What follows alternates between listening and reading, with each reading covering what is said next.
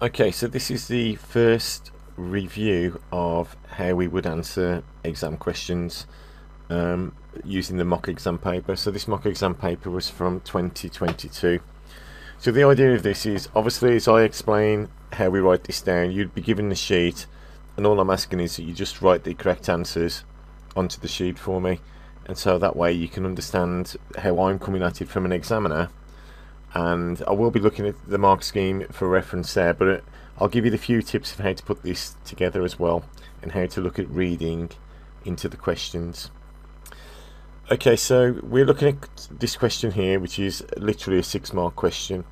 So it's got 3 times 2. So whenever you're answering questions on exam papers, this is an indication, really, the first indication of what they're actually asking before I've even read the question. If it's a 6-mark question, then I'm looking for 6 specific points to put down.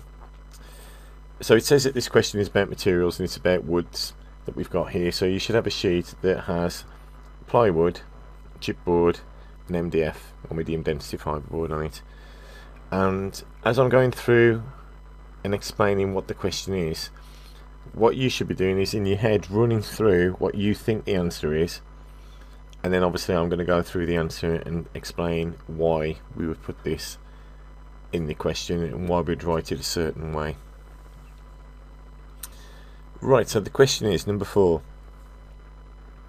Describe the structure of each, and you can see that each is highlighted there, it's in bold, of the manufactured boards in the table below. So let's break that question down to see what it's actually asking us to do. So the word describe means that you need to tell it about its characteristics. The structure is really speaking to you, telling you how it's constructed, basically. Why is it constructed that way? So let's have a look at plywood first of all. So hopefully you've had a thought of what this is, and the things that should hit you straight away with plywood that you should remember, just reviewing over what we've done before, is the way the plywood is made of layers. So somewhere in the answer we need to have that word about layers. So the first thing I would say is, yes, layers is good, so we can mention the word layers.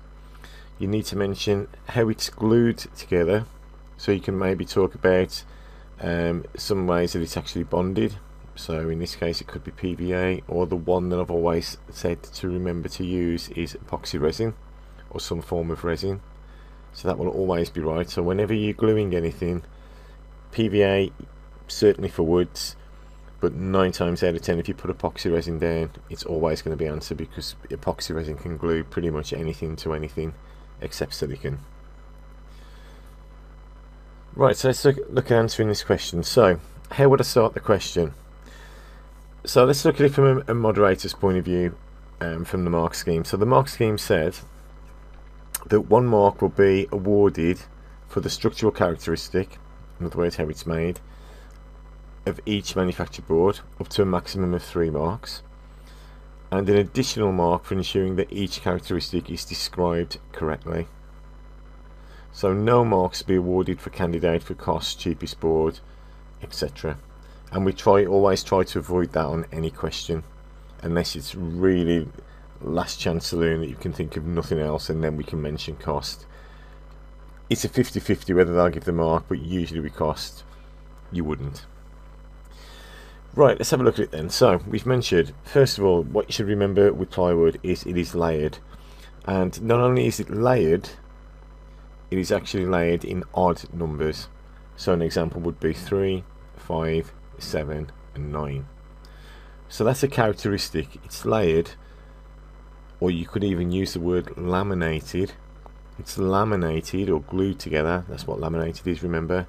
It's laminated, like you laminated your sort of part of your lamp that curves. That was laminated. So it's laminated or glued together with epoxy resin in odd layers, and the layers are at 90 degrees to each other. So that means that you've got one layer with the grain going this way, you've then got the layer underneath going the opposite way, and because the grains cross over each other, that gives it extra strength. And so that would be you describing the characteristic correctly. So to get 2 marks on this question, what you would need to do is talk about plywood being laminated in layers and odd layers, and the reason why we laminate them in odd layers is basically because the grains cross, which makes it stronger. But the other reason we use odd layers as well is so the grain at the top is going the same way as the grain at the bottom, so it gives the impression it's one piece of wood.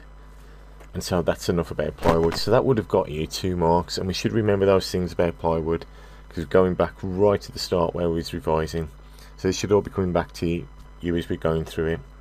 So write that down in this box now.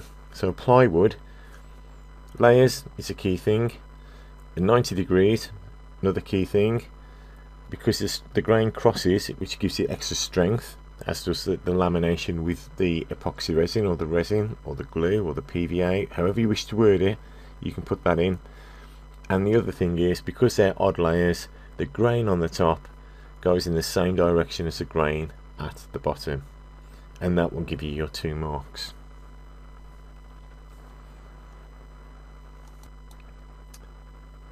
Okay, so the second question is to do with chipboards. So chipboard, we know that the name literally is telling us what's in it, so it's basically chippings of wood.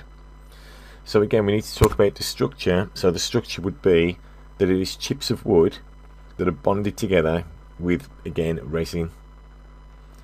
And as you can see on the picture there, the chips of wood can be in different sizes. Usually we have the bigger chips in the middle, or the rougher chips in the middle, and the size of the chips get a bit smaller to help it be a little bit smoother on the top. But it's not a smooth board, it's not like plywood, and that's because it's made of chips.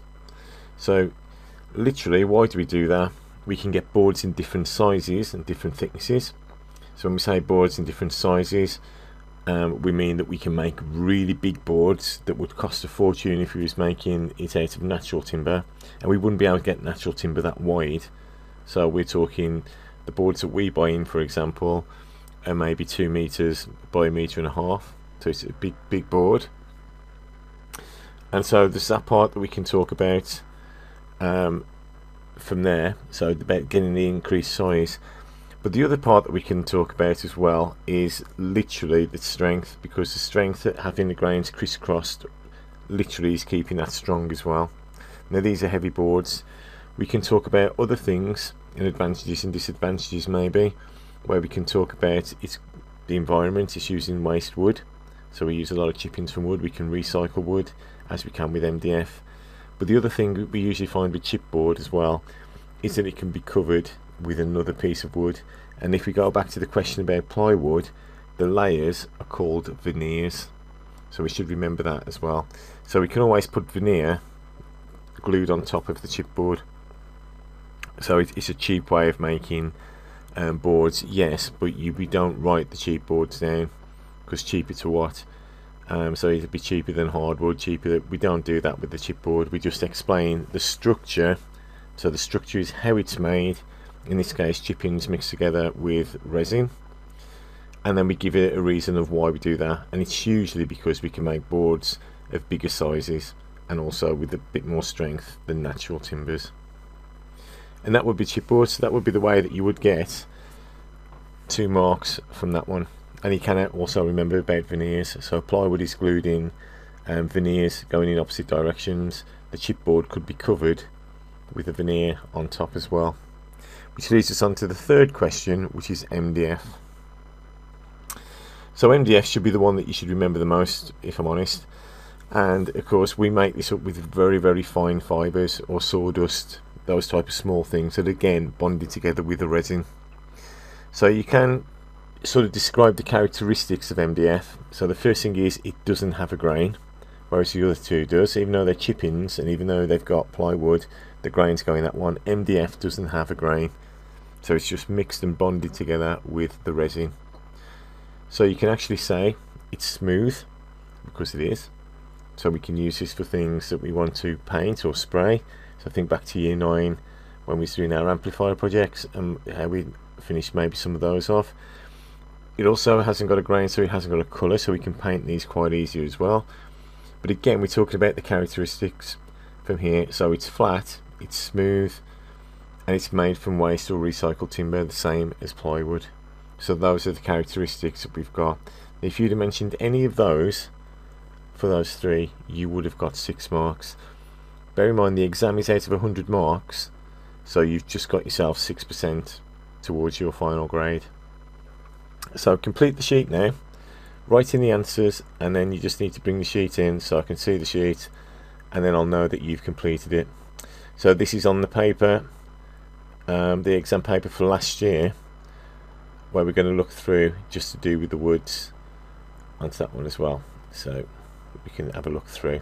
So this is on question 4 about materials, and that would have got you 6 marks in section A.